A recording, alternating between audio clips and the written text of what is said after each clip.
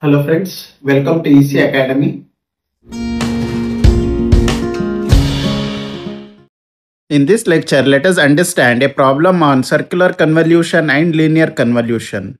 Here, two sequences are given, x of n and h of n.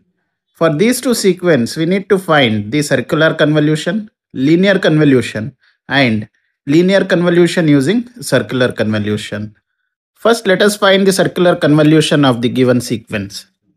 So to find the circular convolution, we need to write the sequence x of n and h of n in 4 cross 4 matrix.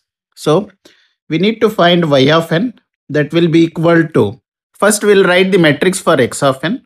In the matrix, first column will be the sequence of x of n. So we can write 1, 2, 3 and 4. So while writing second column, we can write 1, 2, 3 and 4. So as you can observe, we have shifted 1 here, 2 in this position, 3 here and 4. It is shifted towards the first position. So here we are shifting this sequence in circular form. So in next column we will write 1, 2, then 3 and 4. In the next column we will write 1, 2, 3 and 4. So you need to remember, this matrix will depend upon the number of sequence given in x of n. If x of n is having 5 values, at that case we need to write 5 cross 5 matrix. Since here 4 sequence is given, so we'll write 4 cross 4 matrix for x of n. Then we'll multiply this x of n matrix with h of n. So you can write 1, 2, 2 and you can append 0 because we need the sequence of h of n to be equal to the sequence of x of n. Now once you write the matrix, you can multiply. So if you multiply first row with this column, you will get 15. So if you multiply second row with this column, you will get 12. If you multiply third row with this column, you will get 8. And if you multiply fourth row with this column, you will get 14.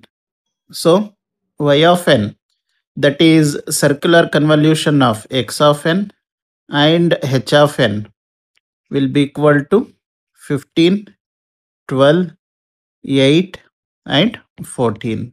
So this is the circular convolution for the given sequence.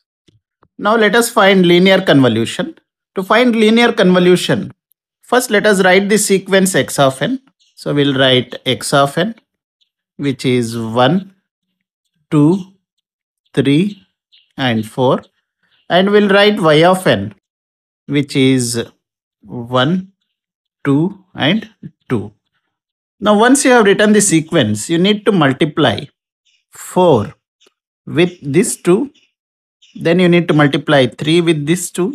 Then you need to multiply 2 with this 2. And then you need to multiply 1 with this 2. So 4 into 2, it is 8. 3 into 2, it is 6. 2 into 2, it is 4. And 1 into 2, it is 2. Similarly, we need to continue for other two values as well. So for the second computation, we'll leave the first place blank and we'll multiply 4 into 2, it is 8. 3 into 2, it is 6.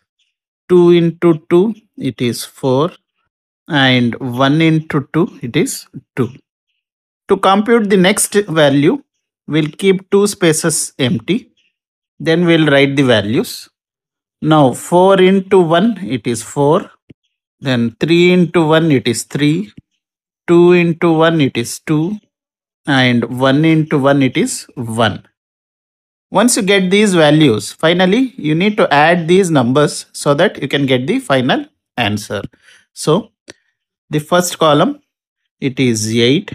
In the second column, it is 6 plus 8, which is 14. Next, 4 plus 6 plus 4, it is 14. Then 2 plus 4 plus 3, which is 9.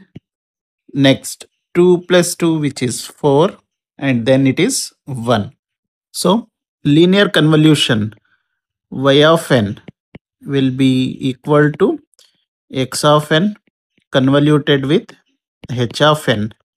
We got the value as 1, 4, 9, 14, 14, and 8.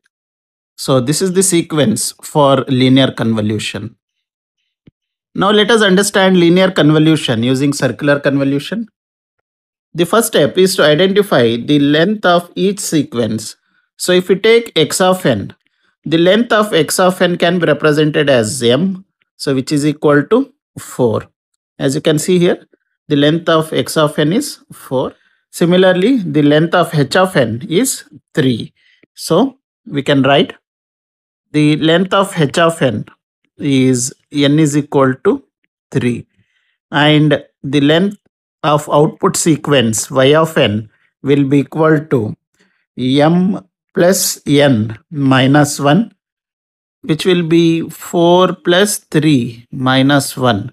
So the length of y of n will be equal to 6. So the length of output sequence is 6. That's why we need to make the length of x of n and y of n is equal to 6 by appending 0. So we'll write x of n is equal to 1, 2, 3, 4, and to make the length equal to 6, we'll append 2 zeros. So we'll take 0, 0. Similarly, the length y of n, we can write it as 1, 2, 2. To make the length of y of n is equal to 6, so we'll append zeros. So we'll append 0, 0, and 0. So this is the sequence y of n. Once we have both the sequences, we can use the method which we have used to find the circular convolution. So we need to find y of n, that will be equal to, so we need to write the matrix which is equal to 6 by 6 for x of n in the circular way. So first column of x of n will be 1, 2, 3, 4, then 0 and 0. Next it will be 1, 2, 3, 4, 0. One more 0, we'll write it on the top. Then shift 1, 2, 3, 4, 0, 0. Then 1, 2, 3, 4, 0 and 0.